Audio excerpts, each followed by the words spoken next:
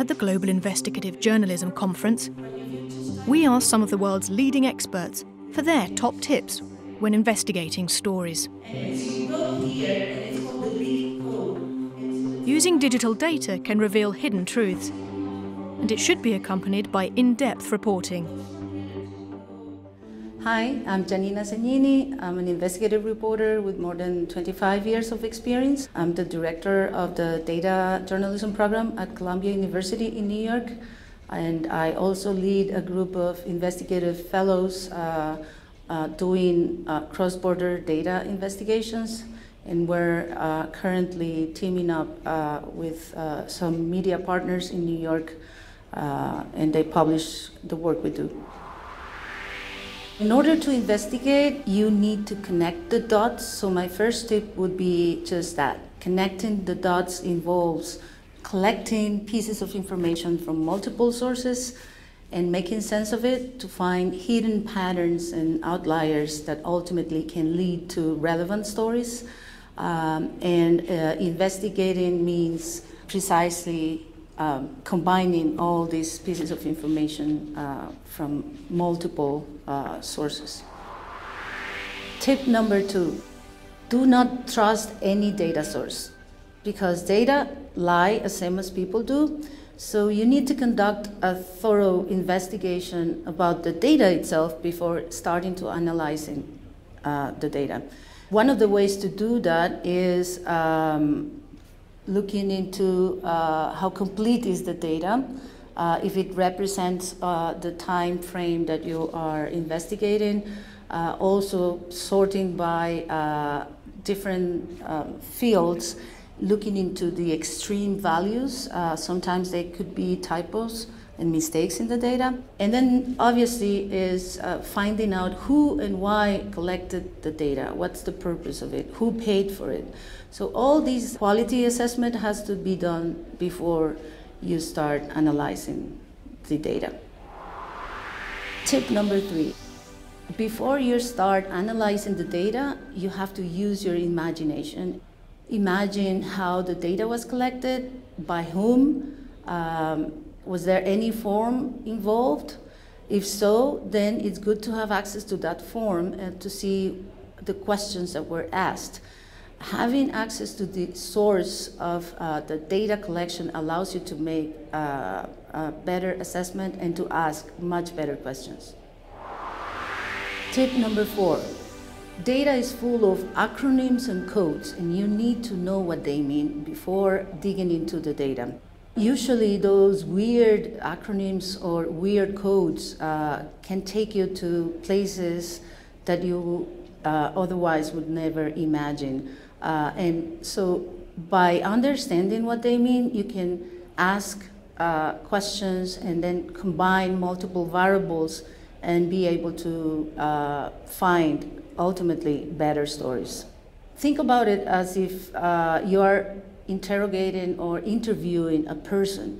What you do when you have an interview, you obviously do research about this person or the work this person does. It's the same with data. Imagine that the fields or variables in a data set are like ladies that you are going to interview.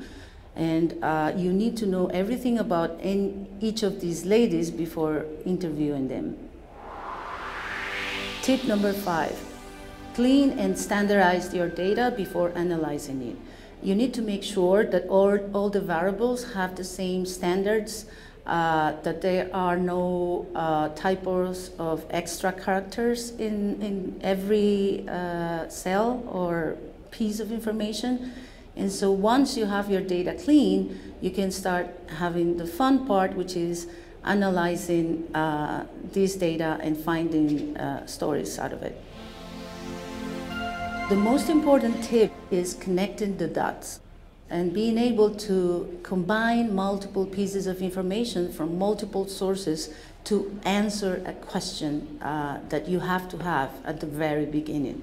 Connecting the dots always implies going to multiple places, getting a piece of information that can lead you to the second place and the third place and so on and so forth. So that strategy that is usually designed at the very beginning of the investigation totally affects and help you on how to be able to see the whole picture. And connecting the dots, it's an art. And that art is always based in a question or multiple questions. So the strategy of selecting the right data, it's always linked to these big question or hypothesis that you have in your mind and that you know can be answered by connecting the dots across multiple sources of information. One of the examples on working with data started in a class that I teach at Columbia that it's called Using Data to Investigate Across Borders. In that class, we have done several projects. One of them is the Global Shipping Project, where we collected data from multiple sources on the shipping industry. And as a result, we were able to publish multiple stories, one of them related to the cruise industry and how, so we collected data on every single cruise ship in the world and looked into different patterns and variables about each of them. So we were able to prove how this industry is unregulated, how they lobby to avoid regulation. One of the findings that it's not a secret is how every single ship owned by cruise companies in the US is registered in an offshore country. So that means that if you take a cruise, and once you are inside the boat, everything that happens there is regulated by the legislation of the country where the ship is registered. That's why there's abuse in terms of labor. International crimes happening in a cruise ship are usually not investigated necessarily in the country where you're from, but in the country where the ship is registered. So all these findings and more patterns were discovered by a group of students at Columbia who collected the data from multiple open source and commercial databases, and we followed all the process from collecting, cleaning, processing, and interrogating the data till contrasting this data with reality.